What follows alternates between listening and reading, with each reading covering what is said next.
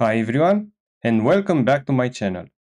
In this video, we are going to cover a recap of the multi-head attention and its drawbacks that happen when you use it in incremental inference. And then we'll go over two variants of multi-head attention, the multi-query attention, or MQA, and the grouped query attention, or GQA. However, before watching this video, please check out my other video on self-attention first if you are not familiar with how the attention mechanism works. I promise you that the information that I'm going to present will make much more sense if you do that. To start with, let's quickly recap the multi-head attention, which was proposed in 2017 in the Transformers paper entitled Attention is All You Need. What happens in that paper is that for a given input, we generate H queries, H keys, and H values matrices, where H is the number of heads in the attention mechanism.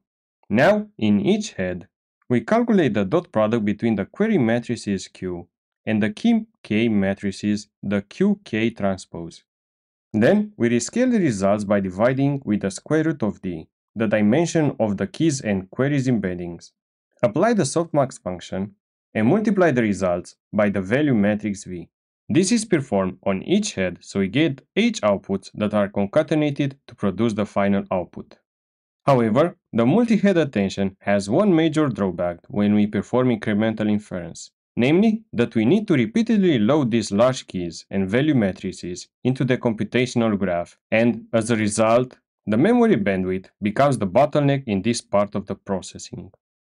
The first approach for dealing with this memory bandwidth issue is called the multi-query attention, which was proposed in the paper Fast Transformer Decoding, One Write Head is All You Need.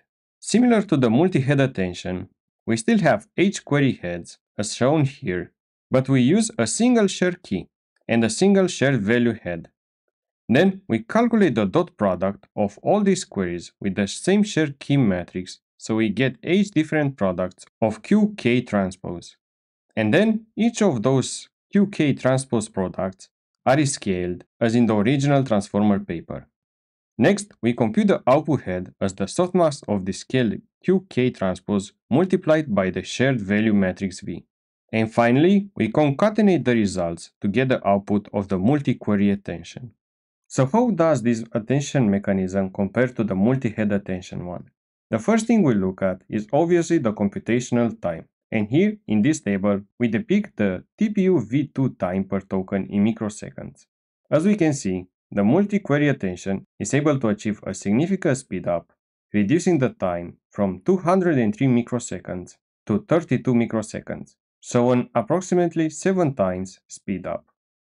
The next criteria is the performance, for which the authors looked at the perplexity on the billion-word language modeling benchmark. And, as you can see here, the multi-query attention obtained just slightly worse results, as its perplexity is a bit higher than the one of the multi-head attention. So, to sum up, what this means is that by replacing the multi-head attention with the multi-query attention, we gain a significant speedup in computation at the cost of a minor degradation in performance. The next approach that we'll look at is the grouped query attention, which was proposed in 2023 in the paper GQA, Training Generalized Multi-Query Transformer Models from Multi-Head Checkpoints. Here, the authors propose an approach for converting the safe checkpoints of a multi-head transformer to a multi-query transformer for faster inference.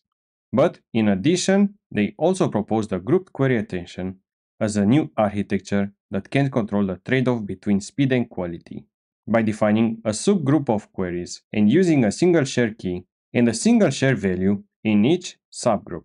So, let's see how that works in more detail, and let's imagine that we have H heads and H divided by two subgroups.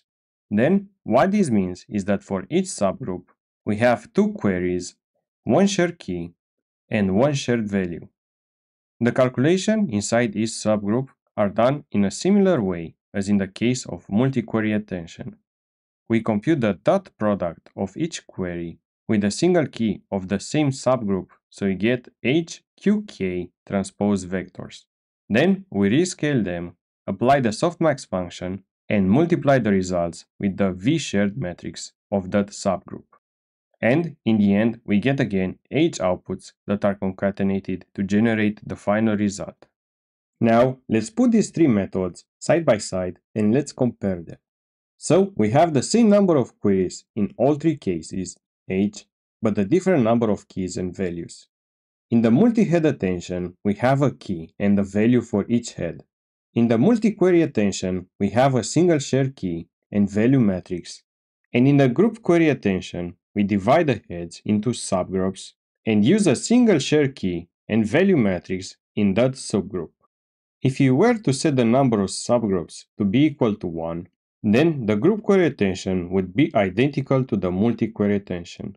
And if we were to set the number of groups to be equal to H, the group query attention would be identical to the multi-head attention. Now, let's compare the performance of these methods. This figure shows the performance versus time for all these methods.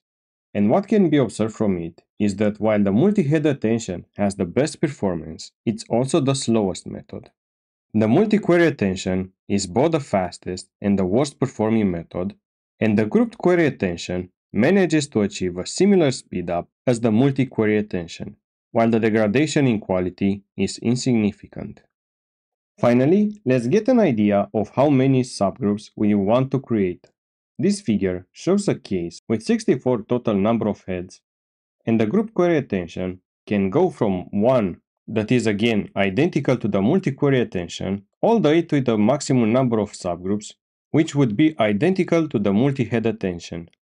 As we can see here, going from 1 up to 8 subgroups does not add significant computation overhead, which can be considered a nice result given that we also don't lose that much in quality. And that's basically how the multi-head, multi-query, and group query attention works. Thanks for watching, and please hit the like button if you enjoyed this explanation. It really helps me out with the YouTube algorithm. And don't forget to share your thoughts in the comments below, and make sure to subscribe if you want to stay up to date with the content I create on this channel. See you next time. Bye bye.